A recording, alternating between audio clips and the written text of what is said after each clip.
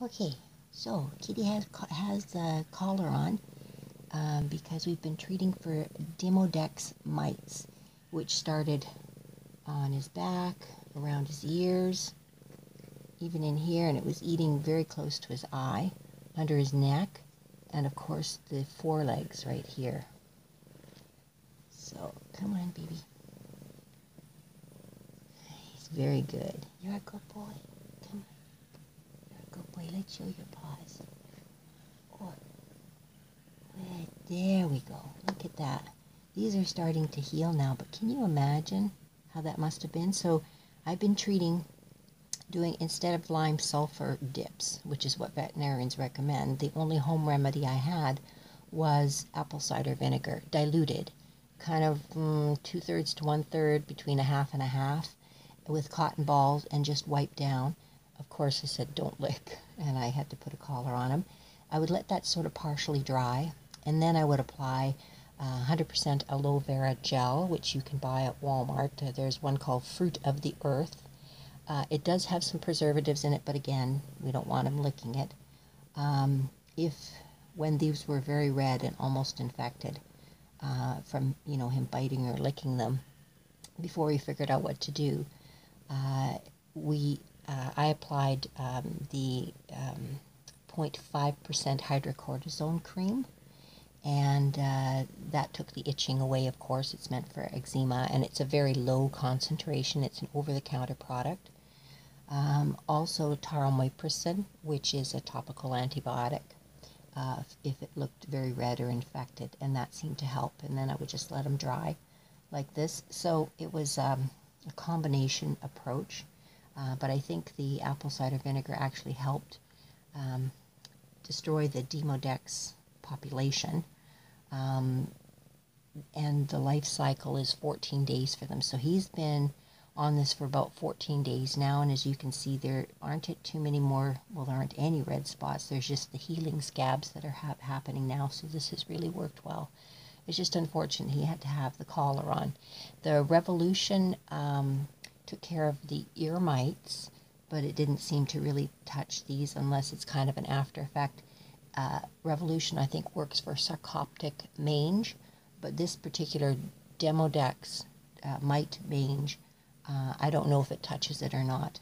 His ears cleared up with the most recent application of Revolution, but not the rest of it.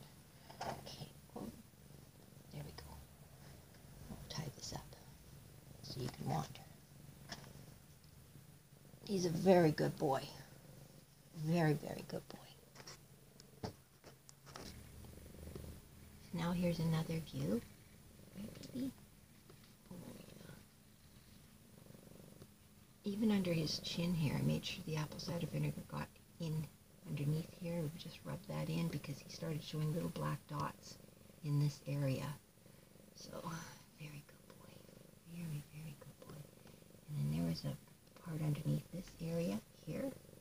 Come on. And that's starting to heal as well.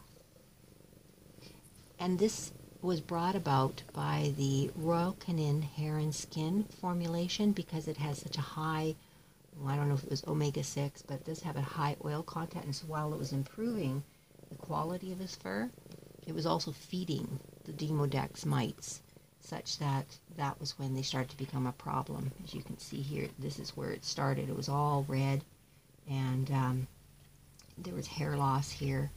And so we switched him off of that, discontinued the high oil dose, and that's when I started treating with the apple cider vinegar and changing the food. Unfortunately, with the Royal Canin food, there's not enough fiber content either, I believe, and so his bowel movements have never actually improved since he had his dental surgery. The antibiotics pretty much wiped out his gut microflora, and he's never managed to really fully regain it back. And the Royal Canin diet took care of the rest, and then created all these other issues. I don't hold the product in high regard. I know vets schlock it at their clinics, and maybe it does help some kitty cats, but it didn't really help his condition. He actually knows what a camera is, so he's looking right into it. Who's that? Is that you? Is that you on the camera? Can you see that? Such a good boy. Such a good boy. So we wiped him down here, and then just put the stuff on his legs. The after the apple cider vinegar, the aloe vera gel, the 0.5% where it was needed, hydrocortisone cream, so it wouldn't be itchy for him. And there he is. He's doing so much better, but it has taken time. And I have caught him licking, so that's been a bit of a setback.